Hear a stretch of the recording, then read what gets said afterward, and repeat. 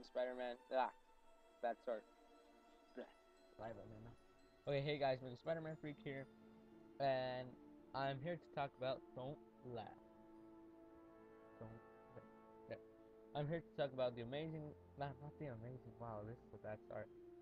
I'm here to talk about Venom spin-off film. So how is it fun? Okay. So the Venom spin-off film is released for 2000 what? 18? I think the point is it's after the Amazing Spider-Man 3, and I found it on IMDb. IMDb.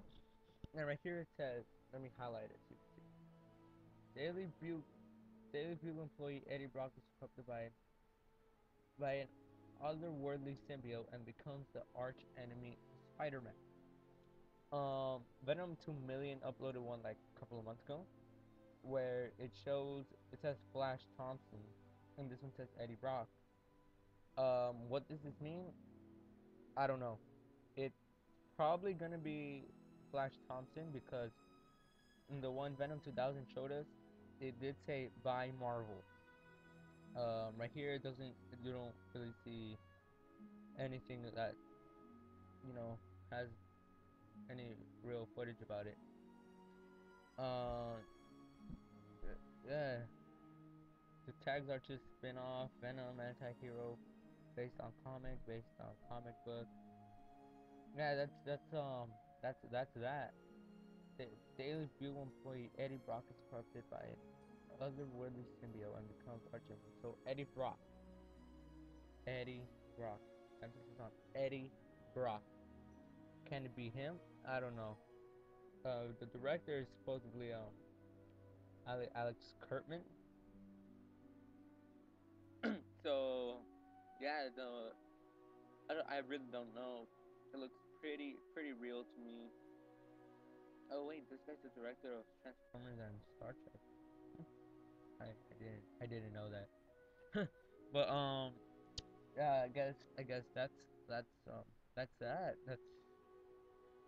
That's what. Wait, let me try to find the link to where it says Flash Thompson. So I found it. Um, it says Eugene Flash Thompson is a troubled 19-year-old trying to find his place in the world like any average young adult. His his life changes, however, when new Oscorp technology escapes from the lab. Yeah, that's right. I do literature. The new technology has bonded to him and is looking destruction. The rages of the streets as he has his alter ego Venom. The Flash knows in his heart what he is and hopes to contain the symbiote in effort to stop the sinister spawn of the symbiote Carnage. Written by Marvel. When it says written by Marvel, it must be true. Um, so can it be Flash? Can it be Edward Brock Jr.? I don't know. Um, it says right here, same Alex Kurtzman. So, what to think? I don't know. Tell me what you guys think in the description below.